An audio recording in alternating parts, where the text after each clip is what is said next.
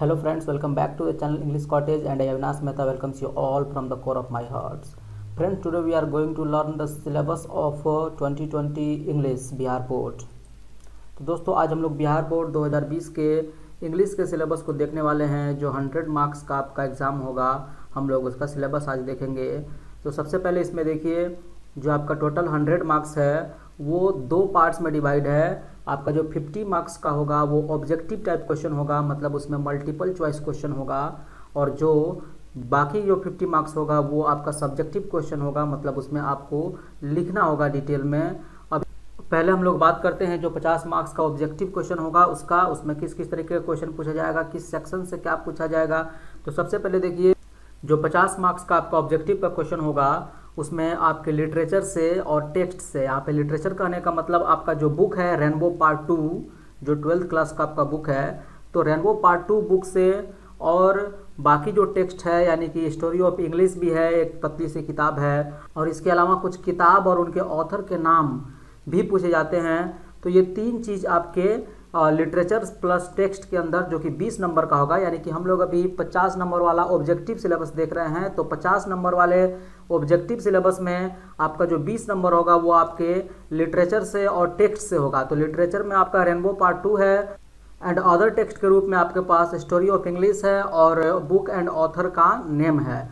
तो rainbow part 2, story of English, book and author name, इन तीनों को मिला करके 20 नंबर का क्वेश्चन आपसे पूछा जाएगा, जिसमें आपको ऑप्शन दिया जाएगा। उसमें से कोई एक ऑप्शन सही रहेगा, उस ऑप्शन को आपको क्या करना है, OMR शीट में कलर कर देना है, रंग देना है। तो अब आपके ये रेनबो बुक से किस किस तरीके का क्वेश्चन पूछ सकता है।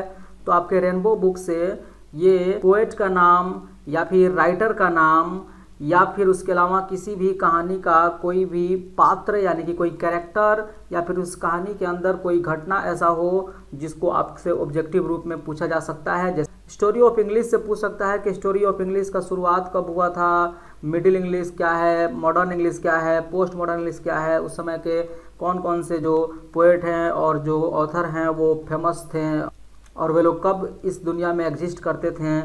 तो ये सब कुछ हम लोग पढ़ेंगे डिटेल में। एक एक चीज़ हम लोग इसी चैनल पे पढ़ने वाले हैं।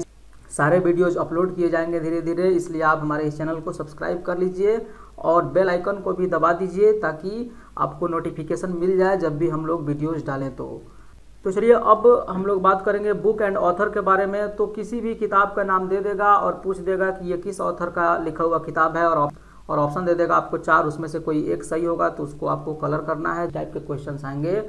अब हम लोग आगे बढ़ते हैं ग्रामर के तरफ।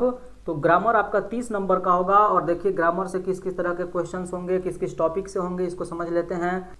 जो सबसे पहला और सबसे इम्पॉर्टेंट टॉपिक हमारे पास है वो है ऑक्सिलरी वर्ब, जिसको हेल्पिंग वर्ब भी कहा जाता है। इसमें आपको मॉडल्स चैप्टर शामिल है, और इसके अलावा प्राइमरी ऑक्सिलरी वर्ब या हेल्पिंग वर्ब, ये HB जो है ये हेल्पिंग वर्ब को दिखा रहा है। तो इसमें BE form, have form, do form, models शामिल होते हैं। आप ध्यान से इस चैप्टर को करेंगे, ये बहुत ही इंपॉर्टेंट और बेसिक चैप्टर है। इसका वीडियो अपलोड हो चुका है। इनके वीडियोज को आप हमारे दूसरे चैनल इंग्लिश स्पोकन गुरु पे जाकर के देख सकते हैं। वो चैनल ग्रामर के लिए है, और हम लोग ग्रामर की सारी चैप्टर्स उसी चैनल पे अपलोड करेंगे। तो आप लोग उस चैनल को जाकर के सब्सक्राइब कर लीजिए। हम उसका लिंक डिस्क्रिप्शन में दे देता हूँ। आप इस वीडियो के डिस्क्रिप्शन में जाएं और वहाँ से क्लिक करके उस चैनल को भी सब्सक्राइब कर ले, और वहाँ से मॉडल्स और प्राइमरी हेल्पिंग वर्ब्स के वीडियोज़ को ध्यान से देखें, क्योंकि ये बहुत बेसिक और इम्पॉर्टेंट टॉपिक है। अब आते हैं दूसरे टॉपिक की तरफ, जो कि टेंस है। तो टेंस का भी एक वीडियो अपलोड हो चुका है, और बाकी भी वीडियोज़ धीरे धीरे आते रहेंगे, इसलिए आप जल्दी से सब्सक्राइब कर लीजिए और बेल आइकन को दबा दीजिए। उस चैनल के भी बेल आइकन को दबा दीजिए ताकि आपके ग्रामर के हर एक नोटिफिकेशंस भी आपको मिलते रहें, और लिटरेचर के लिए हम लोग इसी चैनल पर अपलोड करेंगे। तो दोनों चैनल हमारा आप सब्सक्राइब करके उसका बेल आइकन दबा दे ताकि आपसे किसी भी तरह का कोई इंपॉर्टेंट वीडियो मिस ना हो। तो दोस्तों अब हम लोग आगे बढ़ते हैं। अगला जो हमारा ग्रामर का टॉपिक है सब्जेक्ट वर्ब एग्रीमेंट यानी कि सिंटैक्स। ये भी बहुत ही बेसिक और इंपॉर्टेंट टॉपिक है फ्रेंड्स। ये देखिए वर्ब के अंतर्गत हमारे पास 3 टॉपिक है।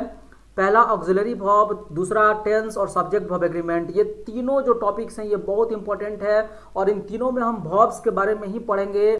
और इन तीनों चैप्टर्स जो कि वर्ब पे आधारित हैं, इनसे 12 नंबर के क्वेश्चंस कम से कम पूछे जाएंगे। इसलिए अब सबसे ज़्यादा इंपॉर्टेंट ये 3 टॉपिक्स हैं, auxiliary verb, tense, subject verb agreement, ये तीनों वर्ब्स के ऊपर आधारित हैं और इससे कम से कम 12 क्वेश्चन पूछा जाएगा। 30 में से कम 12 क्वेश्चन इसी से आएंगे। इसलिए ध्यान से आप इन चैप्टर्स को करेंगे। ओके, एक एक चैप्टर का वीडियो हम लोग बारी बारी से एकदम बारीकी से डालेंगे, 0 लेवल से लेकर के बिल्कुल आपके एडवांस लेवल तक डालेंगे ताकि एक भी क्वेश्चन आप मिस ना करें।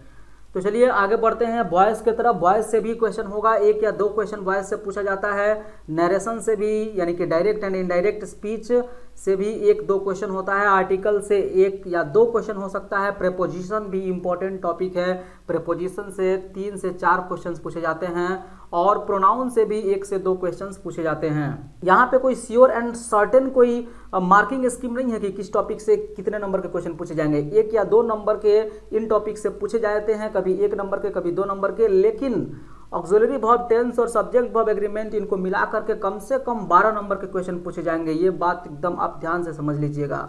ओके, तो हम लोग ग्रामर के टॉपिक्स को देख लिए, कौन कौन से टॉपिक से क्या क्या पूछा जाएगा।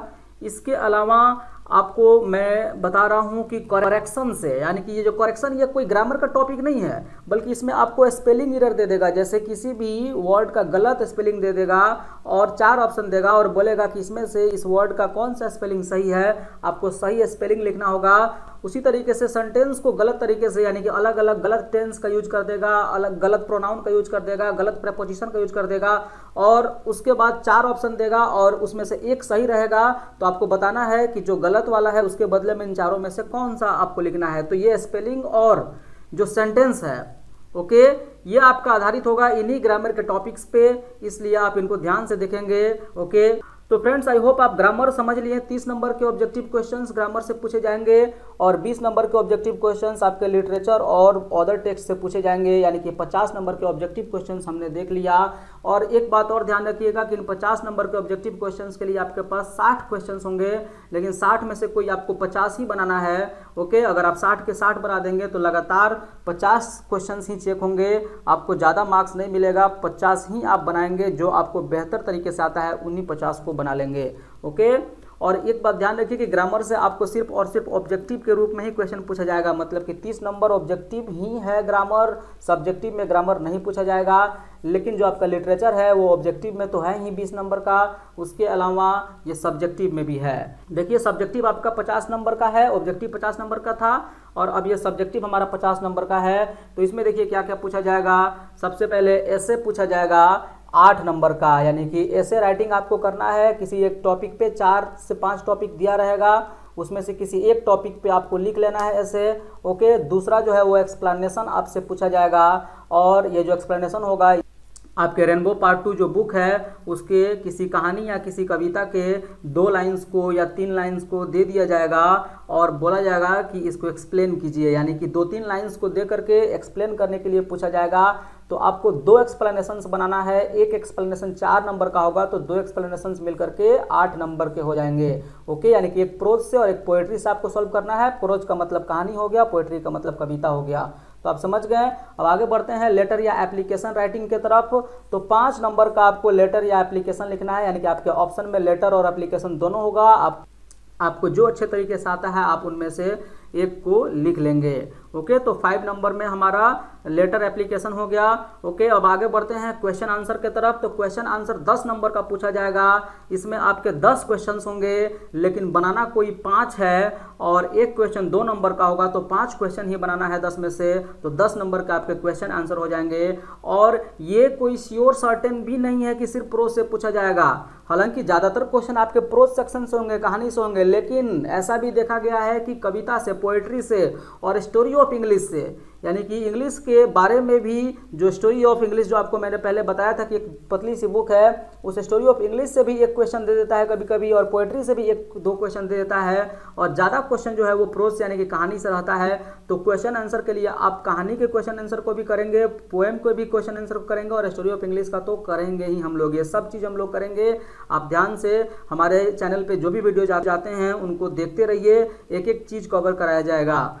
अब आगे बढ़ते हैं समरी के तरफ। समरी आपको कोई एक लिखना है, आपके प्रोज और पोएट्री दोनों से रहेगा, जिसमें से एक आपको क्वेश्चन करना है, या तो आप पोएम का समरी करेंगे या फिर प्रोज का करेंगे, यानी कि कहानी का या फिर कविता का। हालांकि ज़्यादातर कविता का समरी पूछा जाता है, लेकिन पिछले बार से देखा जा रहा है और इस बार भी कि स्टोरी का भी समरी दे देता है, तो आप स्टोरी के भी समरी को ध्यान से करेंगे। मतलब आपको स्टोरी के क्वेश्चन आंसर के साथ अब समरी भी ध्यान से देखना है। और कविता के पहले समरी के रूप में सिर्फ पूछा जाता था क्वेश्चन, लेकिन अब कविता यानी कि पोएम से समरी के साथ साथ क्वेश्चन आंसर भी पूछा जाएगा, इसलिए आप पोएम और प्रोज दोनों के क्वेश्चन आंसर के साथ साथ समरी को भी ध्यान से पढ़ेंगे। आगे बढ़ते हैं स्टोरी ऑफ इंग्लिश के तरफ। ये जो दूसरा पतला सा किताब है, उस स्टोरी ऑफ इंग्लिश से 5 नंबर के क्वेश्चन पूछे जाएंगे आपके सब्जेक्टिव के रूप में, यानी कि ये लॉन्ग क्वेश्चन होगा। ये 5 नंबर का एक क्वेश्चन पूछा जाएगा स्टोरी ऑफ इंग्लिश से। ओके, उसमें आपको ऑप्शन भी दिया जाएगा, 2 या 3 क्वेश्चन उसमें ऑप्शन में रहेगा, जिसमें से एक कोई क्वेश्चन सॉल्व करना है, आपको लिखना होगा। उसके अलावा पोएट के नाम या फिर ट्रांसलेशन से 5 क्वेश्चन आपको सॉल्व करने हैं। मतलब कि आपके ऑप्शन में रहेगा, यानी कि पोएट या ऑथर का नाम दे दिया जाएगा, मैच द फॉलोइंग इसको हम लोग कहते हैं। आपको मैच करना रहेगा स्टोरी का नाम और उसके सामने ऑथर का नाम, या फिर अगर पोएम का है तो सबसे पहले पोएम का नाम लिख देंगे और उसके सामने जो पोएट का नाम है वो लिख लेंगे। ओके, तो ये 5 क्वेश्चन रहेगा, आपको 5 क्वेश्चन इससे सॉल्व करना होगा। या फिर इसका ऑप्शन में आपके पास ट्रांसलेशन भी रहेगा, तो आप या तो ट्रांसलेशन बनाइए 5 नंबर में, या फिर पोएट या ऑथर के नाम वाले मैच द फॉलोइंग को बनाइए। किसी एक को बनाना होगा आपको 5 नंबर में। ओके, 5 मार्क्स के क्वेश्चन होंगे। अब हम लोग देखते हैं अगला पैसेज या प्रिसाइज राइटिंग। तो एक पैसेज भी दिया जाएगा और उस पैसेज से 4 क्वेश्चंस आपको सोल्व करने होंगे 4 नंबर में इस पैसेज से। या फिर आपको प्रिसाइज राइटिंग करना होगा। प्रिसाइज राइटिंग करने का मतलब क्या होता है, एक छोटा सा पैसेज दिया रहेगा और आपको क्या करना है, उस पैसेज को और ज़्यादा मतलब कि शॉर्ट फॉर्म में लिखना है, मतलब उसका समरी लिखना है उस पैसेज का। ये आपको बताया जाएगा समरी और पैसेज कैसे सॉल्व किया जाता है, आपको सब कुछ बताया जाएगा। प्रिसाइज राइटिंग और पैसेज राइटिंग कैसे हम लोग बनाते हैं। ओके, प्रिसाइज राइटिंग में हम लोग क्या करते हैं, टोटल वर्ड्स का 1/3 कर लेते हैं और उसको शॉर्ट में लिख देते हैं समरी के रूप में। तो चलिए, आई होप कि आप लोग अच्छे तरीके से इन सिलेबस को समझ गए होंगे। अब ध्यान से आप लोग पढ़ाई करेंगे और आप हमारे चैनल पे जो भी वीडियोज आएंगे ध्यान से देखेंगे, और हम लोग उम्मीद करते हैं कि हम लोग इस बोर्ड एग्जाम में तो बेहतर से बेहतर परफॉर्मेंस देंगे।